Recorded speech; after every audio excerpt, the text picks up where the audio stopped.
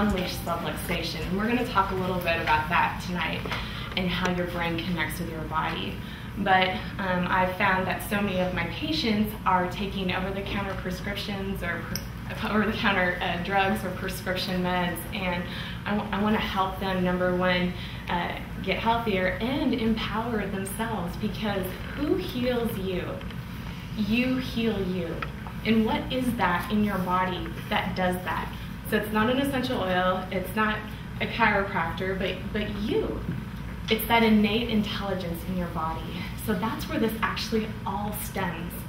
And then it's a trickle effect of lifestyle choices that you actually make. So I hope you enjoyed tonight. This is actually a chance to ask questions. This is interactive. I know this stuff, but I'm here to serve you and share this with you guys. So let's see. So I want to know, do any of these words resonate with you? Health. Maybe you're someone who's really healthy and want to be healthier.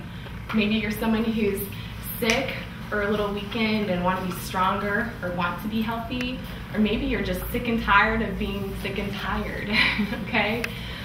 Loved ones, simple, life being simple, safe, empowering, pure, families, hope and healing. So we're going to cover all of these tonight and see how all of this actually ties together.